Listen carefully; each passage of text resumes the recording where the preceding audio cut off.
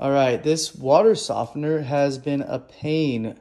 I kept having an issue where I didn't have any soft water, so I went over here to check it out, and looked like my system just kept recharging and the water was overfilling over to the top and going through the top part, the overfill or the overflow tube over there. And so I went over to the manual, I'll show you right now. And one of the first things it says is that you can have a salt bridge. So I went over to the manual here, and it says salt bridge. So I went over and grabbed my handy dandy stick and tried hitting it down so that I can cave in that salt bridge. Went so far as to completely empty it out. And as you can see, completely empty. But that did not solve the issue. So I checked the manual again and went through some of the easy stuff and found that the Venturi could be the issue. So went over here and took this little guy apart on the side, and I found that I was missing some pieces, and the gasket, there's a red gasket in here, was completely broken and clogged up. All right, before we get into the fix, I just wanted to explain a few things because I've been doing a lot of research on Venturis, and I want to make sure that you guys are all aware of what's exactly happening, because it was kind of mind-opening for me and I want you guys to understand it as well. So basically, what I found is that the Venturi is actually kind of like a two-way valve here. So basically what it does is it fills the brine tank here. So water comes in through here and it actually fills our tank here and mixes water with salt, right? And so that's what it's doing on kind of that recharge cycle, is it's filling the water into the tank, into this brine tank area. And then from there, later on during that recharge cycle, the Venturi is actually becomes a vacuum. It actually sucks water back up. So it doesn't suck water, it sucks brine. Let's be very clear with that, is that after it mixes the water with the salt, it sucks that new brine, which is that water and salt combined together. It sucks that brine and it puts it into our resin body here. And this is where the water actually becomes salt. So the water actually becomes soft, which is the most important piece to it.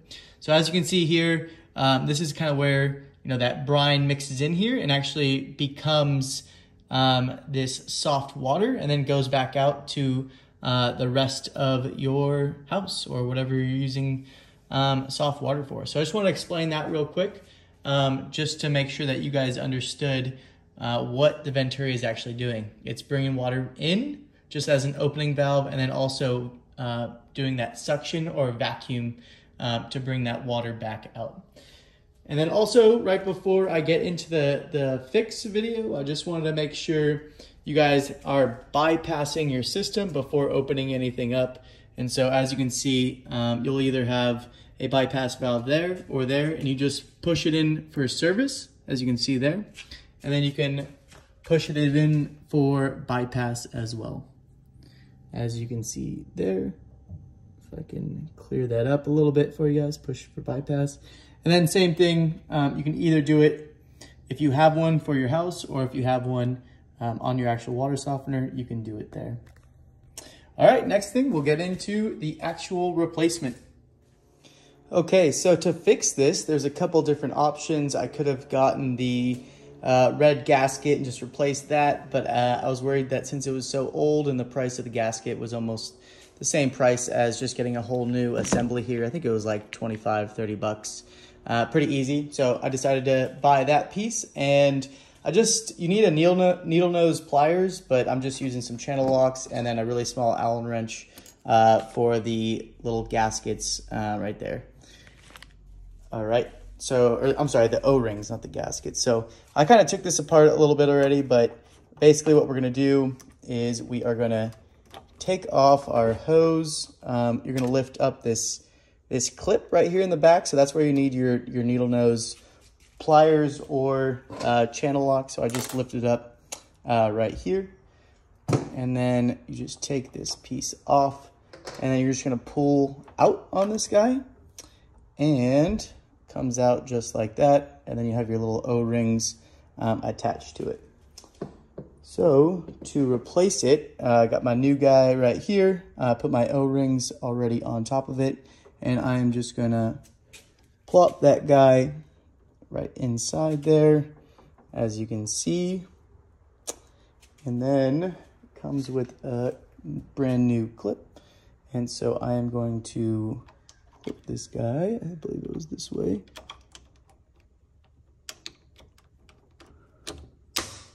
Right onto there like that.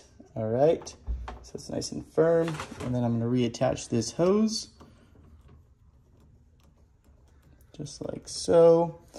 And then I'm gonna pop this head back down. As you can see, there's a couple clips right here. It just clips right back down, pretty easy. And then I'm going to fill this guy back up, make sure I have everything hooked up, and fill it back up with a little bit of water and a little bit of salt, and confirm that it works. And then fill it all the way back up with salt, and I'll check back in with the results. So once I've put everything together, I am resetting the system back to its baseline. I want to put salt in and restart that recharge cycle, and to fill it up with a little bit of water and a little bit of salt, and here we have it.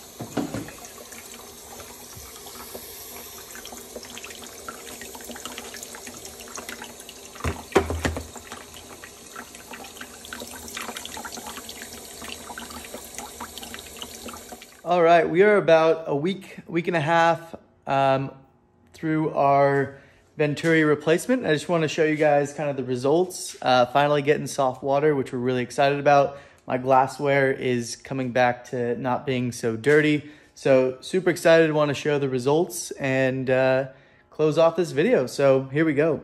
So originally, one of the things that got us to start doing this was we kept seeing really dirty and non-soft water. As you can see here, this is a clean cup, believe it or not, and just a ton of like extra marks and kind of dissolved solids along the cup. And this is one that we just washed. So super excited, finally getting clear, getting clean, drinking soft water again.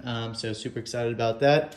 And then we have filled it up. I didn't want to fill it up all the way again because it was a nightmare to completely empty, and I definitely don't want to do that ever again. But started filling it up again, not all the way, but super excited that we are complete. All right, well, I hope you guys all enjoyed that video, and looking forward to seeing you all on the next one.